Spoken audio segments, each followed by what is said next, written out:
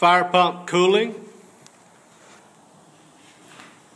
You'll have coolant, but you also have a heat exchanger. So you have your water pump, heat exchanger. This is your pressure inlet. This is your outlet for your cooling water. It will run outside all the time while the pump's running. Goes through the wall. The supply comes off of the pump side when the pump starts. This solenoid is turned on electronically. You have a regulator so you don't explode your heat exchanger.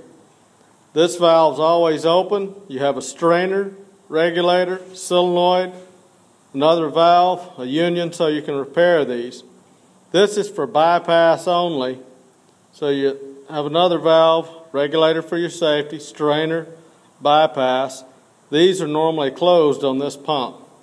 You have your pressure gauge. Don't exceed your maximum pressure settings on those.